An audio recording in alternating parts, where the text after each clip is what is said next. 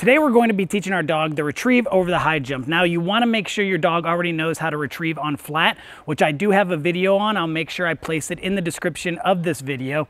And the first thing I want to do is I want to get my dog comfortable and happy about doing the jump. Now she already knows how to jump, so I can tell her jump and she'll jump. And the way that I taught that jump is I use something like a toy reward, but I make it fun. We don't want to put too much pressure on our dog. We can also place the toy in front of the jump, and then we can tell our dog to get the toy, we can release them and encourage them to jump over, so it helps get them used to having the toy in their mouth when they make the jump.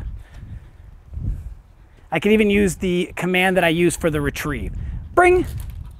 Very good. Nice job, Ari. Bring. Very good. Good girl. Nice job. Bring. Excellent. Good. Bring.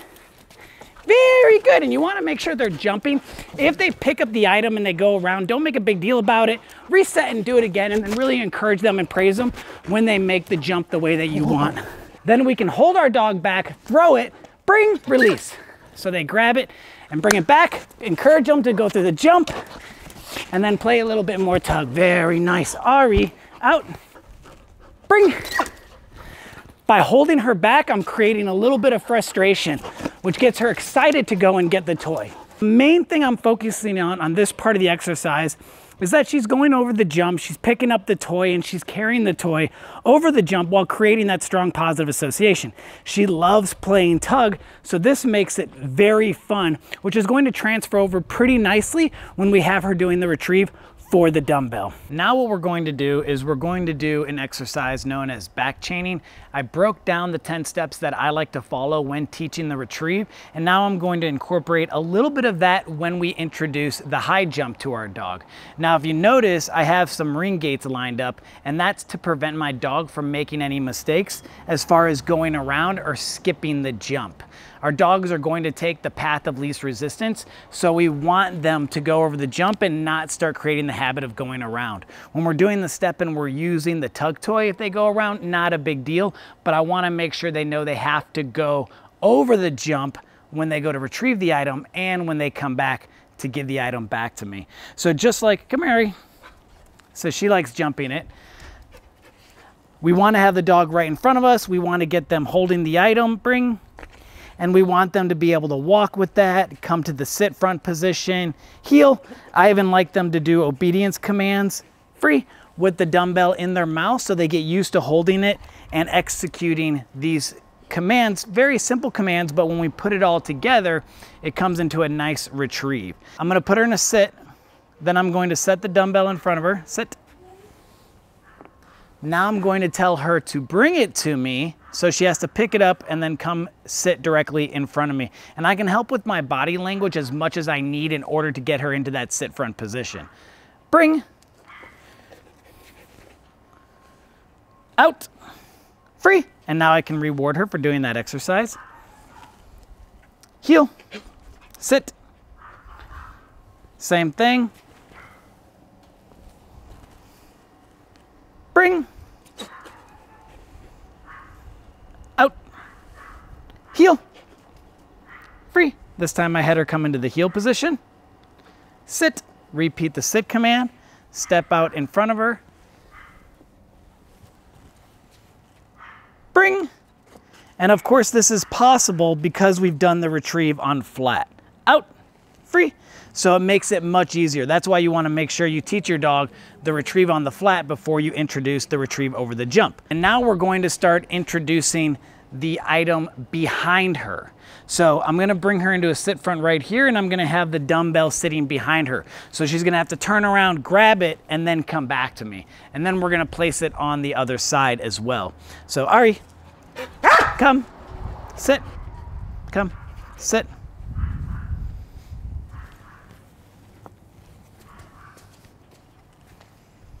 Bring. Free. That time I said free when I grabbed the item, rewarding her and releasing her at the same time. Heel. Sit. So now all you can see is we're just adding and making it slightly more difficult each time.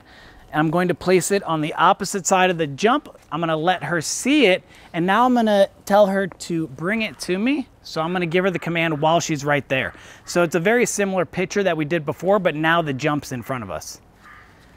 Bring. Out. Free. Very nice. That time I said out, and then I rewarded her for releasing it. Heel. Sit. Now I'm going to place it in front of her, and I'm going to go on the opposite side of the jump. So I'm just changing the picture ever so slightly each time, and I'm building up on her success. Bring.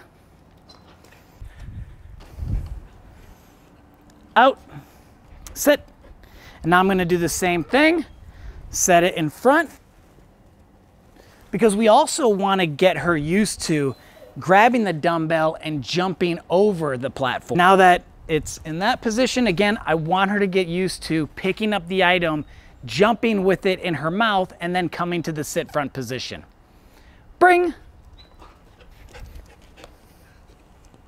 Free. Very good, Ari.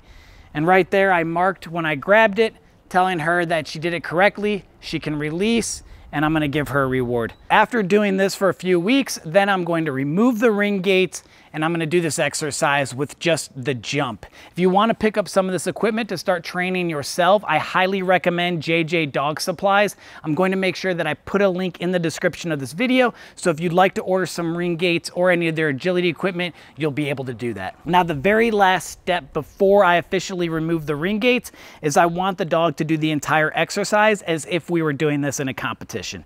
So I want her to be in heel.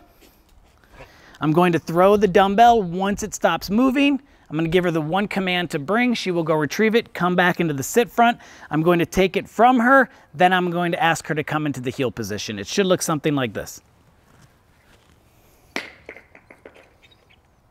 Bring.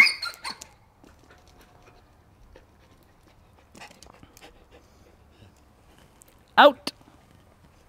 Heel. Free. Very nice. Good girl.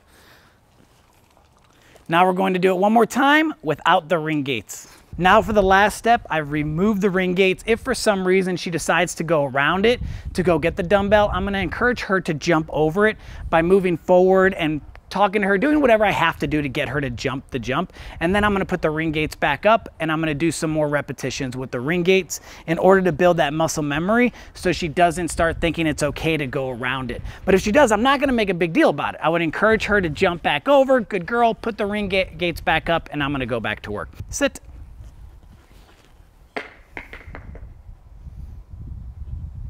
Bring.